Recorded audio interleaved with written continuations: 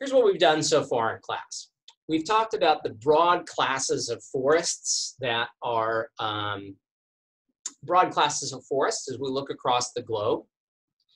And we've talked about evolutionary mechanisms that lead to those patterns of forest structure that we see when we think about the entirety of the globe. This is the right time to talk about what is the most pervasive and possibly one of the most impactful changes to forest ecosystems that we collectively face. And I mean the entirety of forest ecosystems as we know them. That is climate change. The environment is one of the most influential factors that shapes the way forest communities look, the specific adaptations that forests have to temperature, to moisture, to other kinds of events, biophysical events like fire, or biotic challenges like insects and pathogens. Adaptation is a reflection of the history of these organisms and the challenges that they have faced. So it's the right time to talk about climate change. What could be more constant over the history of living things on Earth than the influence of climate on the way they look and the way they work? Okay, so let's just talk about this. And I always like to start any discussion about climate change with a provocative statement. You ready for this? Don't believe in climate change.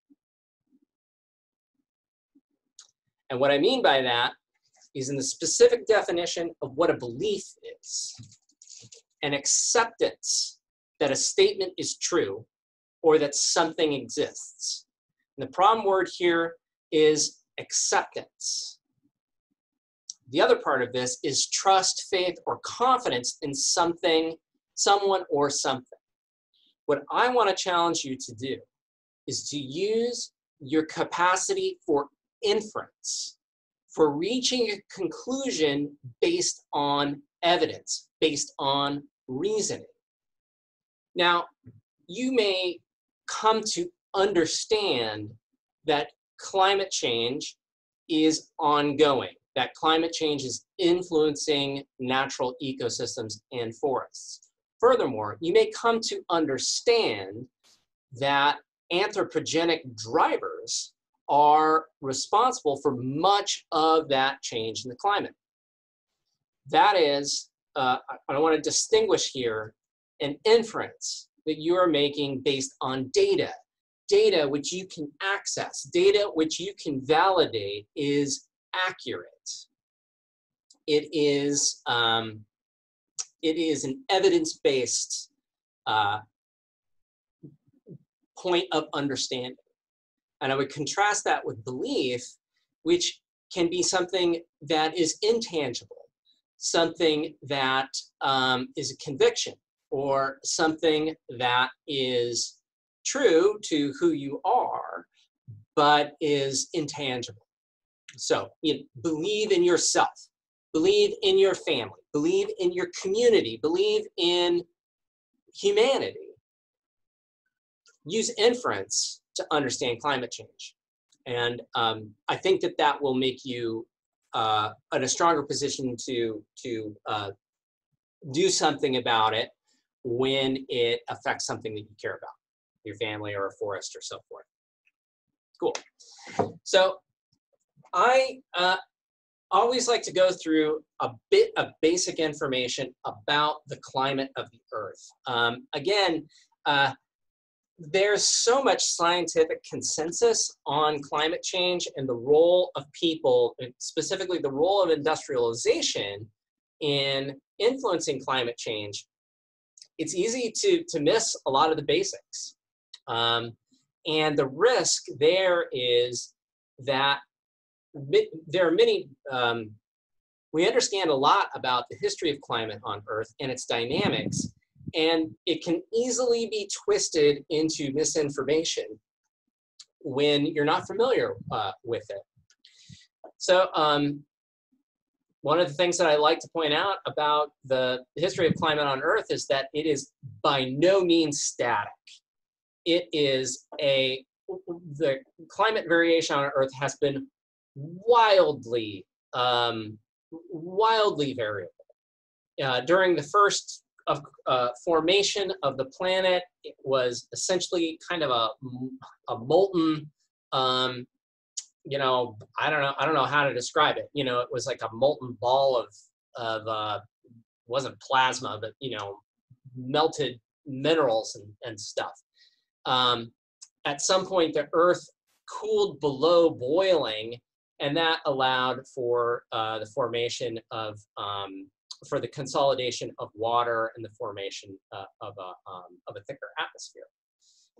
Now, several billion years ago, we have the first life appear, and what's remarkable about that is that it wasn't actually, relatively speaking, it wasn't actually that long after the Earth cooled to below boiling. You know, 500 million years, maybe. It's not actually very long. You know, the Earth was a kind of a, I don't know if it's right to call it room temperature, but you know, below boiling mix of chemical constituents only for like 500 million years or something. It's not really that long, and life emerged. We have the first living things, known living things. You know, about under 4 billion years ago, before present, as we understand. And there was a long period of microbial where microbes dominated the Earth. Now, one thing I want to point out to you here is this kind of funny event that happens right here, this thing called Snowball Earth 1. A remarkable thing happened that's about 2.5 billion years ago. Almost the entire surface of the Earth froze into almost a single mass of ice. A degree of freezing which is just bizarre, crazy to think about. That is thought to have possibly been probably associated with dramatic changes in atmospheric chemistry, especially a big input of oxygen into the atmosphere, maybe some other factors that we don't understand. This freezing of the Earth was thought to have been so complete that it almost led to the extinction of life. So it's thought, it's not clear, but it's thought that in the very deep oceans, there was probably still liquid water, and that was a reservoir of life. So when they, eventually, when the Earth thawed out, there were still living microbes that could be populated. But it certainly was a massive extinction event.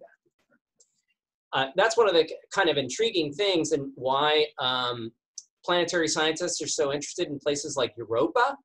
You know, this cold moon of, is it Jupiter or Saturn? I can't remember. You know, one of the outer planets. It's a moon. It's a pretty big moon, but it's, you know, it's got a crust of frozen material. It's like frozen methane or something. But it's got a liquid ocean. There's evidence of liquid ocean underneath it, and it's thought that perhaps there could be some form of life there, which would be really wild. There's a long period of where microbes are dominating the Earth. Oh, Jupiter. Thanks. Yeah, Europa's Jupiter. Cool. Yeah, that makes sense. Jupiter's closer. So,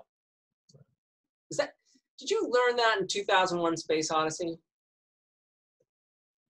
Who's watched 2001: Space Odyssey recently? Yeah, what is it, Europa? You know, I can't remember where they go. They're looking for the origins of life, maybe. I don't know. Or they're dealing with a homicidal computer. If you haven't seen it, you should watch it. It's a beautiful film. It's perplexing. But I think you're right, though. I think they do go to Europe. I think it's, yeah. Anyway, no. Okay. Let's see. After Snowball Earth 1, we have this long period of where it's microbes. The first eukaryotes appear, and then you have this supercontinent that forms, and at some point you have a second Snowball Earth-like event. It's called the Snowball 2 or Slush Ball. There's it's thought to have not frozen as completely, but it was still a period where most of the Earth's surface froze, and the oceans probably mostly froze and were really slushy and so forth. Not as extreme as Snowball Earth 1, but still really dramatic changes in the surface of the Earth. Cool. So there are a lot of other late things that happen, and we'll just go and talk about those here going forward. Cool. So the physical environment, one of the points here is that the climate is by no means static on the planet, and the physical environment is not static either. There have been periods where the continental landmass has been more combined together, or all in one formation. And I've got a friend who's he's a geologist, and he was saying how bizarre Earth would look if you were an alien visitor doing a survey of the planets on this in this solar system. You would have this one planet that's mostly water, and it has a few areas where the continental crust is thicker, and it's thicker there because the material is less dense, so it's actually raising up above the surface of the water. Anyway, that's just a tidbit. But one of the things that was important here is that the landmass was together, and then it broke up, and that has had a big effect on climate variability. So couple other things, a couple other details that I want to point out, again, kind of just touching on this variable climate, this dynamic climate. We have had variable changes in ice coverage over the last 500 million years, including periods where the covering of the surface of the Earth by ice was much greater than current. The Wisconsin ice maximum is the distribution. This map is showing you the distribution of land ice around the last glacial maximum. So it was during the height of the last ice age, if you will. And what I want to point out here is just look at how extensive ice covering was in the Northern Hemisphere. There's a lot of land in the Northern Hemisphere. That's one of the reasons why boreal forests are so widespread. But it also meant that there was a lot of opportunity for the surface of the Earth, and a relatively large proportion of the surface of the Earth to be covered in ice during this period. This, particularly the ice sheet that covered Canada, the Laurentian ice sheet, was thought to have been almost a mile thick in some places. That is a massive, massive layer of ice. So massive, so heavy that it compressed the surface of the Earth, and the rebound of that surface can be measured today.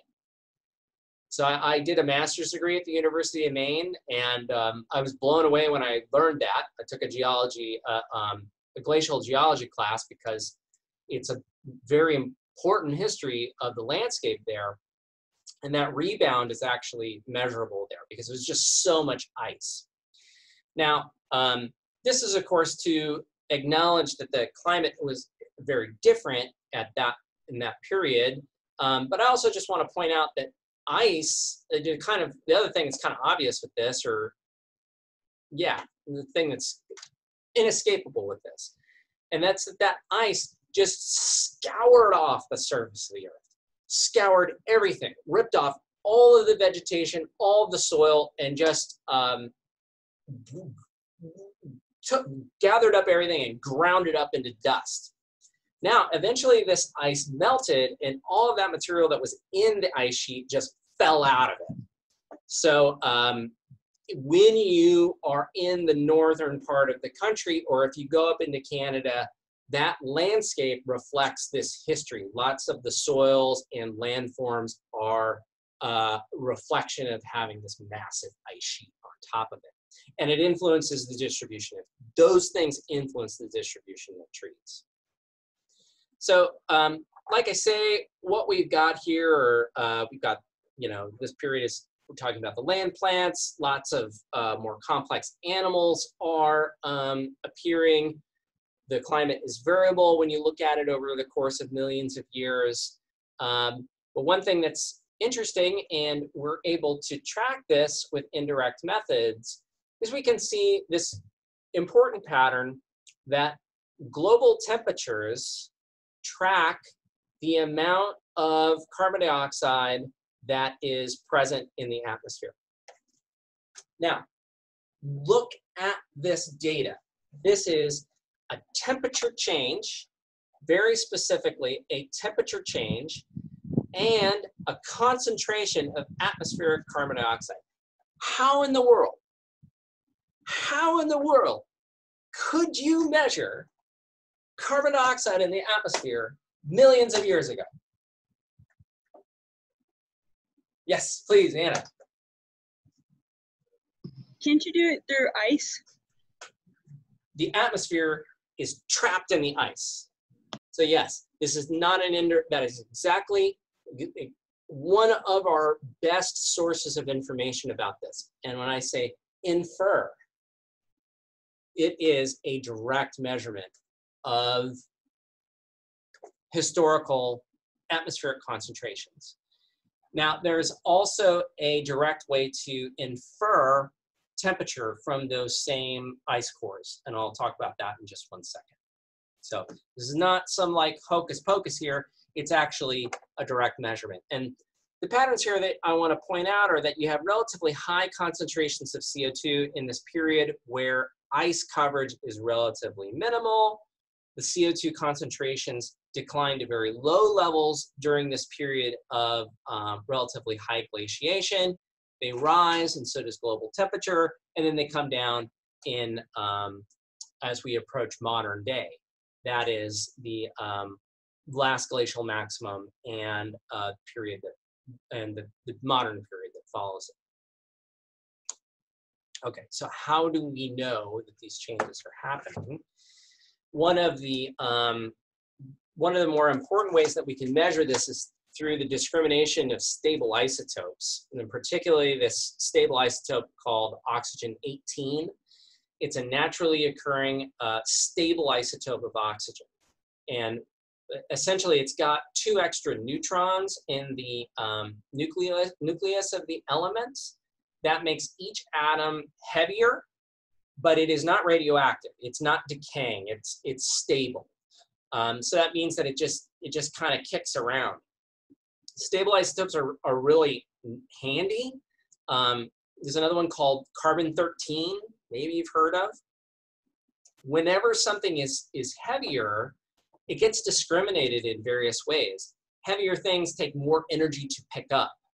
Carbon-13 it takes more energy for plants to absorb. Oxygen-18 is heavier. It takes more energy to get it in from a liquid form and into a gaseous form. It is naturally discriminated by temperature. So what happens is you end up having higher oxygen-18 concentration closer to the equator, and it decreases as you get up into the north. That's just this natural pattern that happens with the O18. But if you change global temperature, that also changes this relative relationship, this latitudinal relationship that you can measure on the surface of the Earth. with understanding that, you can go to your ice cores and you can analyze them, not just for their CO2 concentrations, but also for the changes in oxygen 18, and you can reconstruct temperature. Here's a little bit more information about this, and these are these isotopes also get caught in marine sediments. So you can actually go back longer than ice cores, and by coring deep ocean sediments. So this is kind of tells you how far back you can go and make direct measurements, or make measurements of CO2 concentration and oxygen 18 from ice cores. The ice cores have been, you can get much further in the past if you core in Antarctica. That ice has been around longer. It's, you know, and the Antarctica is on land, and so that ice is more stable than the ice that's on the North Pole, which is over water. But you can fill in some gaps. You can get deeper back by doing cores of marine sediments, and that's how we can go back 70 million years or so. And then there are some other ways of going back even further, but this is pretty far. And what I want to point out here is just you can track changes in oxygen 18, and you can also do track changes in atmospheric CO2 concentration. So, you know, I think that these are pretty well developed over the long term. They're good data. They have been extensively vetted, and they have been, these results are repeatable. You can go out to many different sediments or many different places where you can core the ice, and you find a consistent message. And that is that global temperatures track CO2 concentrations. So let's ask the obvious question. Again, we're working on inference here. We're all about inference, data-driven. So which comes first? Temperature or CO2? Is it a chicken or the egg question? Or not? CO2? It's definitely not a chicken or the egg question. CO2 comes first. And here's how you know. This is how you can understand this. And this really kind of wraps everything up here. What we got here is, this is a graph showing the energy fluxes of the planet Earth, relative to a hypothetical object called a perfect black body. So you see this black curve here. This is it's a theoretical object. This doesn't exist. But a perfect black body would be something that releases radiation, energy, at the same wavelengths that it absorbs it. So it's just like a mirror. It's like an energy mirror. It just reflects at exactly the same wavelength. Energy comes in, it is untransformed, and then leaves the same way. This is the profile of electromagnetic radiation that we get from the sun. It peaks at these wavelengths here, and then there's this long tail.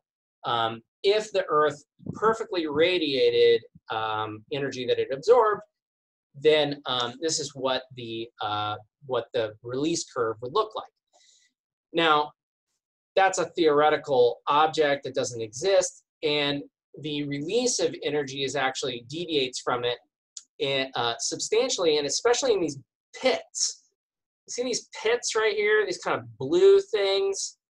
These are places where the release of energy is lower than expected. So where is that energy going?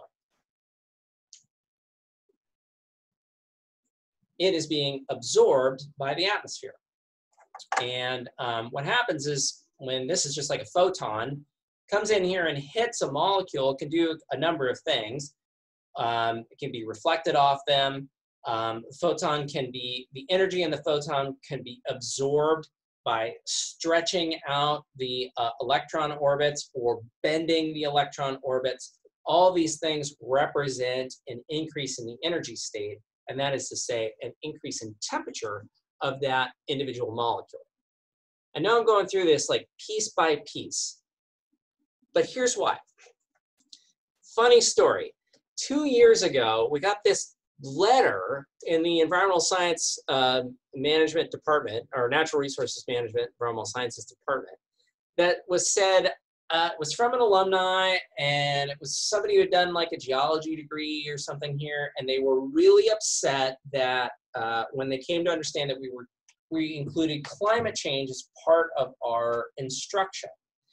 And the letter, which was well written, went to at great lengths to argue that climate change could not happen because it would violate the second law of thermodynamics.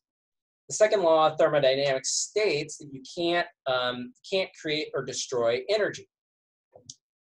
And what we understand about climate dynamics on Earth do not require the second law to be violated.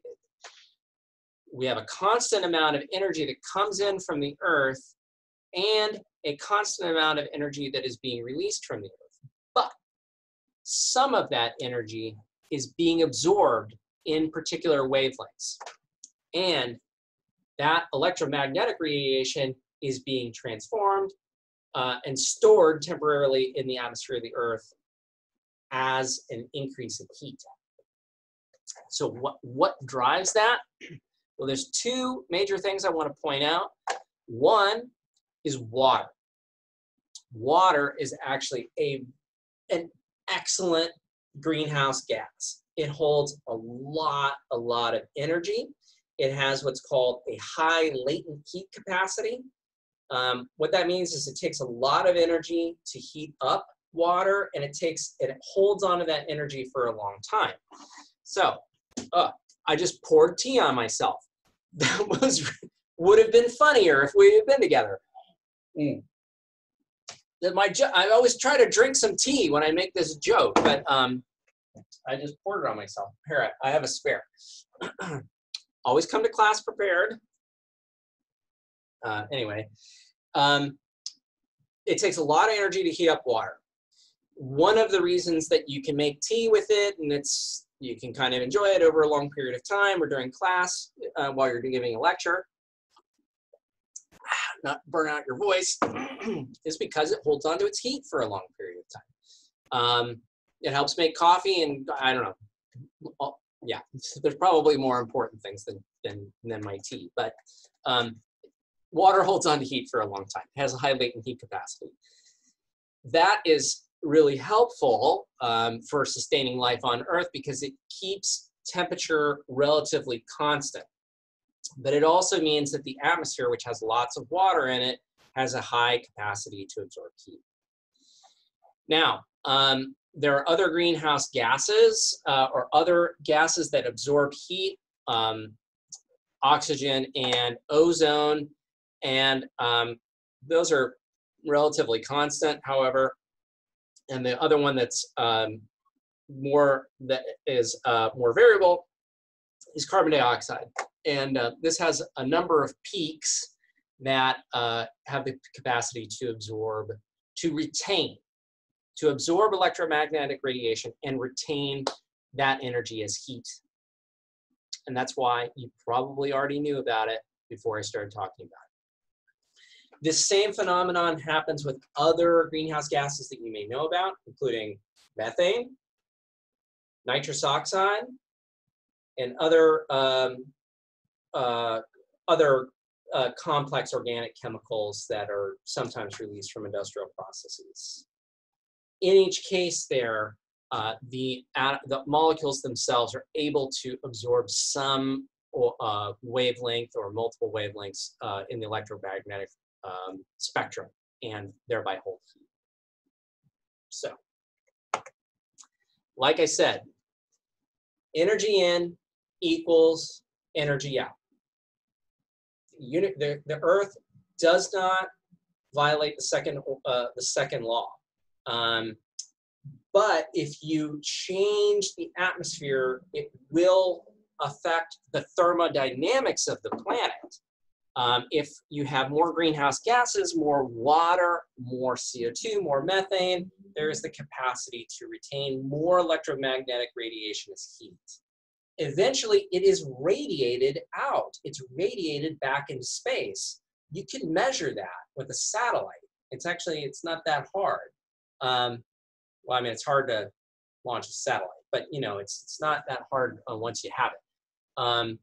What you end up with is, and what's been shown, Earth scientists have been able to quantify a lot of the thermodynamics, how much electromagnetic radiation is coming in, how much is absorbed by the atmosphere. This is very important for us. How much is going out? The amount going out is lower than that's coming in. And there are many other kind of details here that are relevant. There's a lot of energy is released back into the atmosphere by evapotranspiration from plants. That evaporating water out of plants through photosynthesis moves a lot of energy. And much of it is reflected right off the surface of the Earth, or even reflected off clouds. There is a characteristic of physical objects called albedo, and this is the amount of radiation that a physical object will reflect.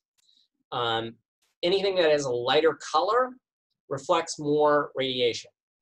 So snow reflects a lot of electromagnetic radiation.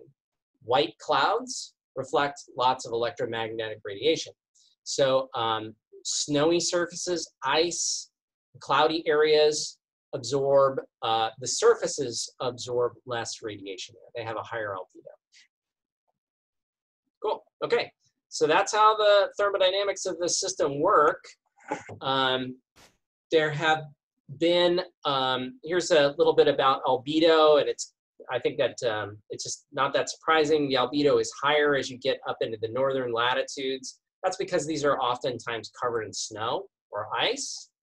There's a very high albedo in North Africa, and that's because it's a desert. It's kind of a light colored desert. And then there's a very high albedo in Antarctica because it's ice. And you can see a lot of these patterns, they repeat. The deserts that are north of South Africa and Namibia and Angola, Botswana, those have high albedo, same in Australia and in Western North America. These kinds of, these landscapes just reflect a lot of radiation. Forests are kind of intermediate. In some respects, they reflect a lot of radiation. They will, forests, particularly when there's a high snow cover, will reflect a lot of radiation. But in dark forests and so forth actually absorb some. But that's by design because they're powering photosynthesis. There have been a number of other events that influence the thermodynamics of the atmosphere, and particularly volcanic eruptions. And you can look through the history of volcanic eruptions on Earth, including some of them that are quite old. This is was the eruption associated with Mammoth Mountain. Mammoth Mountain is actually one side of a caldera, a massive kind of collapsed cone. And that eruption, I don't know, it spewed, I don't know, like tens or hundreds or maybe thousands of cubic kilometers of material. I can't remember now. I'm probably wildly off there. But so much material that it would have totally changed global climate. We've seen changes in global climate associated with volcanic eruptions. This is Pinatubo. It was in the Philippines in the late 80s or early 90s. This had a measurable effect on global climate. It cooled, the release of all this material increased global albedo, and the temperature went down a measurable amount for a year or a year and a half. It actually did cause some problems with food supply in parts of the world parts of the world were far away from Pinatubo. And there's some other things that are kind of interesting. Some of these big eruptions that happened in the last 500 years or so, 800 years, they're associated with global famine and other kind of quirky things. If you look at the art in Europe, it's like from 1400 to 1600, there's lots of portrayals of winter. And this was a period where the climate was much cooler, probably associated with volcanic eruptions, and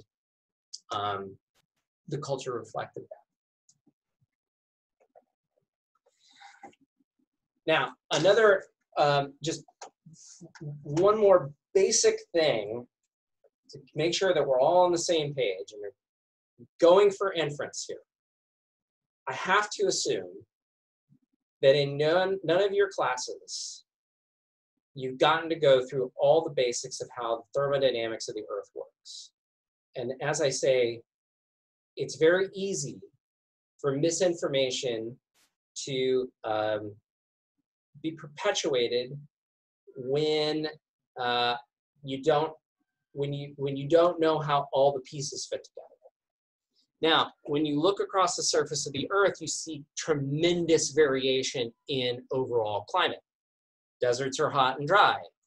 The tropics tend to be hotter and wetter. Certain parts of the world, like the Pacific Northwest and the North Island of New Zealand, are very wet. Why is that? What is happening there? Well, differences in the Earth climate system is complex, and it is a set of interactions that reflect the influence of landmass, of albedo, and the distribution of oceans, and especially the movement of ocean waters that reflect the interactions of all these things to create variation in climate that we see on land that influences forest distributions. So differences in radiation absorption create these complex patterns, and what we end up with is heating of ocean waters in the tropics primarily. Water it's in a constant state of flow. Water in the oceans, it moves across the entire surface of the Earth on its I can't remember how fast it moves. It's faster than I would expect, like around 20 years. It's thought that the entirety of the ocean system kind of like moves from one part of the world to the other. So it's a lot of water movement. There's a lot of potential energy stored in that water, and it has an undeniably profound influence on the climate dynamics of the land masses. So here's an example. Let's look at the UK or Scandinavia. Those are relatively nice places to be. The UK has kind of a dreary, long winter, but there's very little snow. It's a warm climate. This area, Scandinavia, UK, Northern Europe, supports by and large forests that are similar to the eastern United States. Now, if you go from this part of the world and go directly west to North America, you end up in some of the least hospitable parts of it. Greenland, Labrador, Baffin Island, places that are very cold, that oftentimes do not support forests at all. And the reason for that is because these lands are adjacent to cold currents. So the climate is much colder there. And you can see this pattern repeats itself in many places. We get cold ocean currents that come down from Alaska. We have the California currents. If you're a surfer, you know that the water is absolutely frigid here in the spring. And that keeps the landmass cold and keeps the climate nice here in San Luis Obispo, and means that we don't live in the desert. Yeah, the ocean has a very strong influence on terrestrial climate dynamics, terrestrial climate dynamics in the distribution of forests. So yeah, and this whole conveyor system, this is the ocean conveyor system, is it's just fundamental to how to the distribution of forests and the distribution of all kinds of aspects of human civilization as they are right now, as it stands right now. Oh my God, it's almost 4. Okay. Question about the Yes. ocean currents. What's that? Just a quick question. So every time those currents cross, is it just going to be middle of the road as far as hot or cold currents, or? What's actually happening is in lots of places, the currents are going like this. And there may be, oftentimes there's a warm current underlaid by a cold current. And I think they switch in some places. Well, I guess not. I guess warm water is going to be above cold water. They can be passing like this underneath each other. And the movement and the cycling or conveyance of water in the oceans is really much more complicated than I understand, and I can really do justice to. I mean, it's undeniably important because it influences so many aspects of natural vegetation distribution on Earth. So if you're interested in it, you have my full support for looking at it. I think it's important.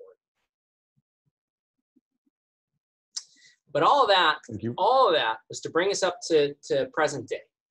Why should we care about changes in current atmospheric greenhouse gas concentrations, and why is it of consequence? Carbon dioxide atmospheric concentrations have been steadily increasing since we first started monitoring them. I think it's around 1950. These was just kind of a general monitoring of atmospheric chemistry. They've been steadily increasing in variation in accordance with global industrial output.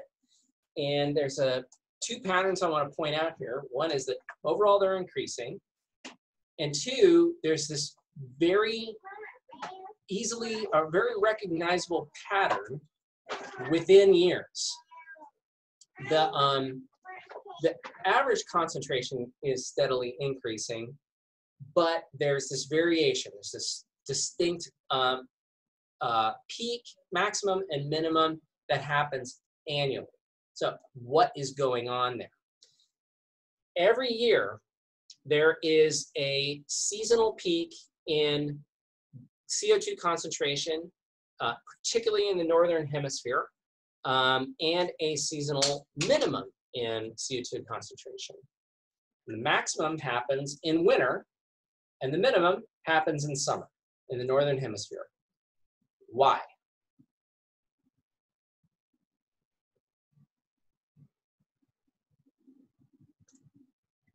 Someone speak. I have to rest my voice to drink this tea. Respiration? Say again? Plant respiration? Well, that's part of it. Tell me more. How would that make this seasonal peak and maximum minimum? When would it happen if respiration was driving it? Well, a lot of plants like shed their leaves and stuff in the winter and can't, take in carbon dioxide and makes oxygen. So. Mm-hmm. But is that respiration? If you're taking in CO2? What's the name of that again? Photosynthesis. There we go. Yeah, yes, there we go. So photosynthesis in the Northern Hemisphere, photosynthesis peaks in the summer. And it actually measurably depletes the pool of CO2 in the atmosphere. Wild, right? It's wild that it's that there's enough. There's that much forest. There's that much photosynthesis. It actually has a measurable depletion of CO2 concentration. Now, in the winter, Broadleaf forests lose their leaves. Conifers mostly shut down their photosynthesis. They have their leaves, but they're mostly dormant. And that means that photosynthesis uptake of CO2 diminishes and CO2 amounts increase. If you were to go to the southern hemisphere, the same thing happens. It's a little bit less pronounced, but particularly under the canopy in the southern hemisphere, you're going to have higher uptake of CO2. It's just stronger in the northern hemisphere because we have more forests and we have more industrial CO2. We have more industrial activity. So you can actually, NASA's done these nice combined models and direct measurements of these dynamics, and you can actually see CO2 concentration increase in the northern hemisphere. Pretty wild. Okay, this is the last thing I want to do. Be mindful of your time. You know, kind of one of the things that I'm going for here is, you know, every good conspiracy theory has an element of truth. You can't have a good you cannot have a good conspiracy theory without some plausibility or some truth. And I'm not like especially one of those people that's into conspiracy theories, but you know, sometimes you have to confront them one way or another. And anytime, I think climate change included, when you have to confront misinformation, we have an obligation to look at some of these things. So here's something, you know, is the Earth's climate variable through history? And you'll hear this as a rejoinder to suggestions that we should do something to intervene about climate change, that the Earth's history is variable. And yes, that's true. It was once virtually, the surface of the Earth was virtually frozen solid into a single mass of ice, right? I mean, the Earth, the climate is variable. But the usual pattern, but the current changes are more rapid and also are following changes in atmospheric chemistry, and specifically the concentration of greenhouse gases that are associated with industrial activity. So what you do about it is, I think, an open question. You could even argue about when it is appropriate to do something about it, or how much money you should spend on that. That's all something that we can have a reasonable discussion about. But whether or not it is happening, that is something that we can infer from pretty good data. This other thing, I kind of went into this, you know, climate change cannot occur because it violates the second law of thermodynamics. That sounds great. That's like a bunch of techno speak being thrown at you. But it's really a selective application of facts. Climate variability does not violate the second law because energy in equals energy out. Some of that energy gets stored as temporarily as heat in the atmosphere. And then this other one, maybe you've heard this, that forecast changes in global temperature are much lower than diurnal variation. So that's the difference between temperature at night and day.